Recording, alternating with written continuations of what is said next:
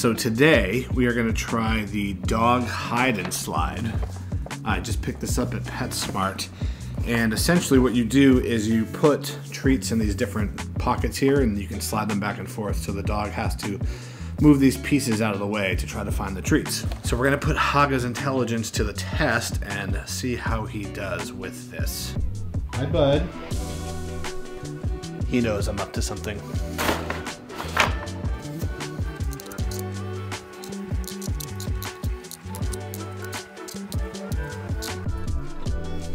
Break.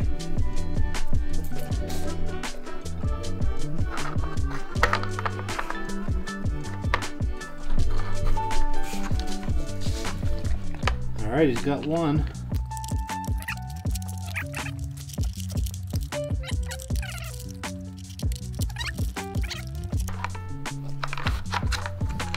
Oh, that's the last one.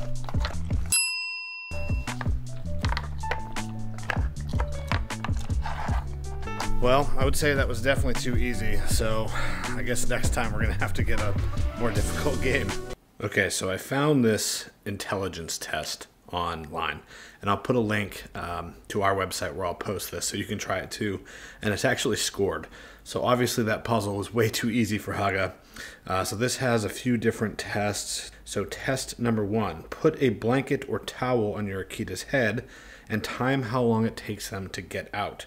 3 points if they figure it out in less than 15 seconds, 2 points if they get it in less than 30 seconds, and 1 point if it takes them over 30 seconds. So let's give this a try. Haga, sit. Good boy.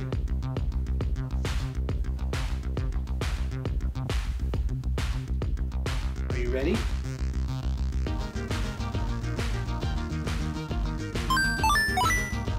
Okay, test number 2. Hold the treat in an open palm and then put both of your hands behind your back. From there, switch the hand the treat is in. Bring your hands in front of you again and present your Akita to closed fists. See it? Okay.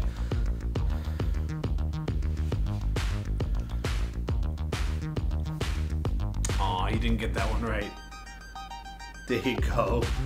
Good boy. 2 points for you.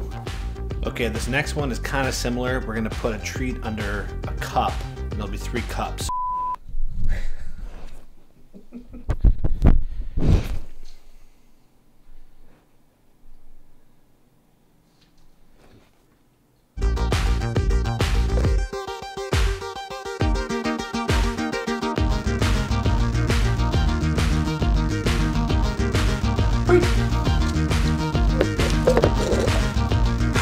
Good job. Okay, this next test is a little goofy because it's kind of ambiguous. And so the test is to grab your dog's leash and see if they understand what's happening, like that you're gonna go for a WALK. So I don't know about this one, but we'll see.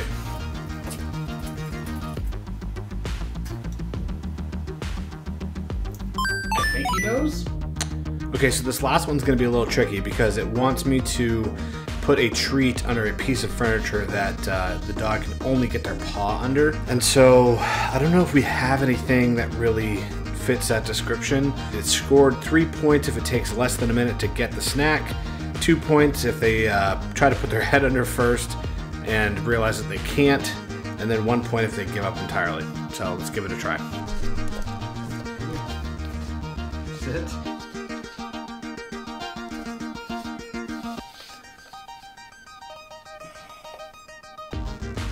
Break.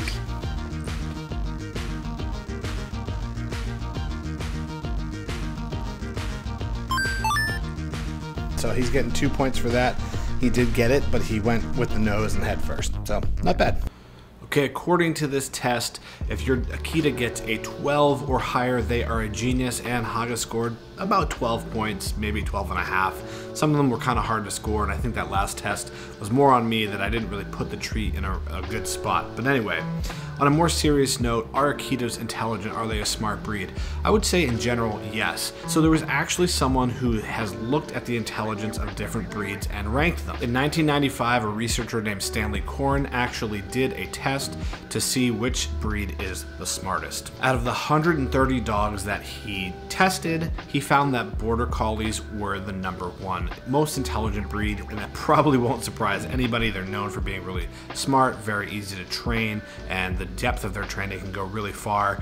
And some Border Collies have been known to be able to memorize up to 250 commands, which is just insane. So the Akita, where did it end up on his list? Well, it ended up in a respectable 54th place, and it was right tied with the Boston Terrier, actually, which is kind of funny considering how different the Akita is from a Boston Terrier. Now, while this research is really cool, there were 2 breeds in the top 5 that I thought were a little strange in Corin's list, which were the Golden Retriever and the Labrador.